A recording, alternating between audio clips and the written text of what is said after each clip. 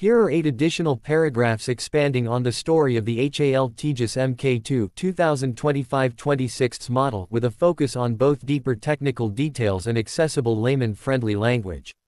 In designing the Tejas Mk2, the team at Hindustan Aeronautics Limited (HAL) and the Aeronautical Development Agency (ADA) pursued a significant frame size increase compared to earlier versions.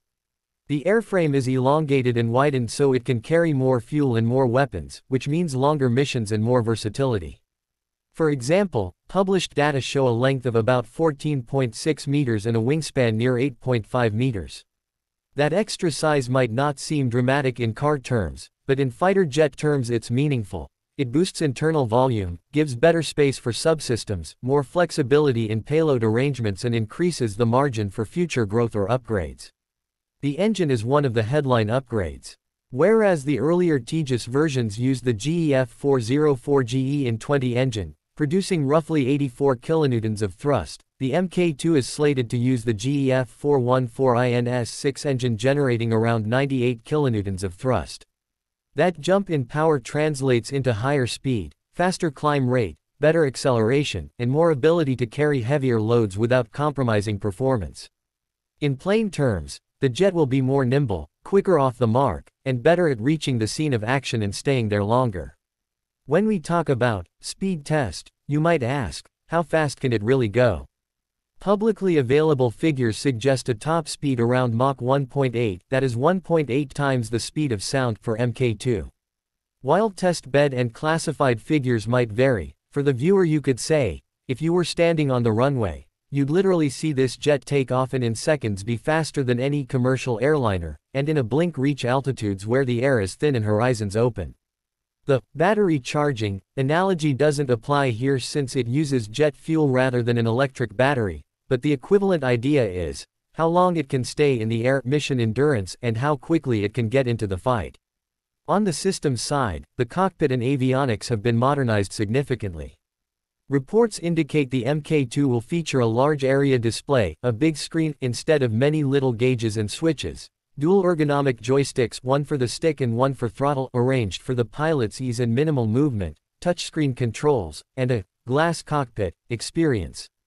In simpler words, it's like going from a dated dashboard with lots of knobs to a modern tablet and steering wheel interface. The pilot's workload is reduced, reactions are quicker, and situational awareness is much improved. Another major theme is stealth and survivability.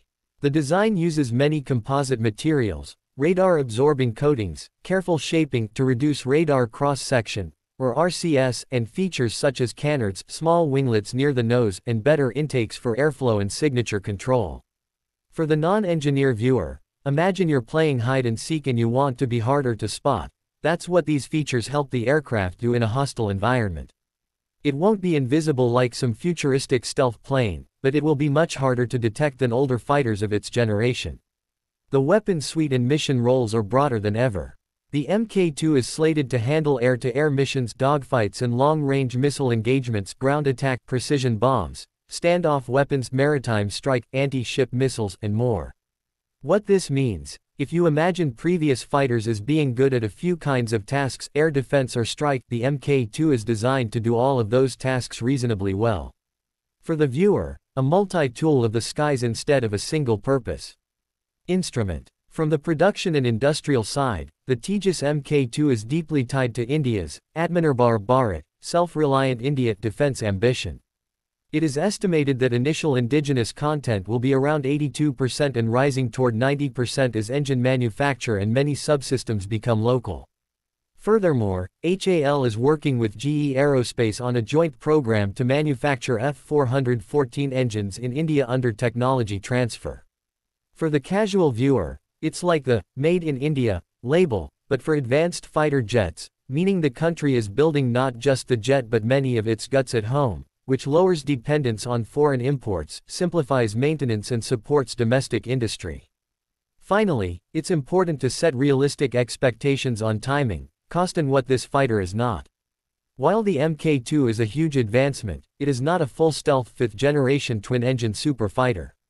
Instead, it is described as a 4.5-generation multirole fighter, a major leap beyond the earlier Tejas but still within a certain performance and cost envelope.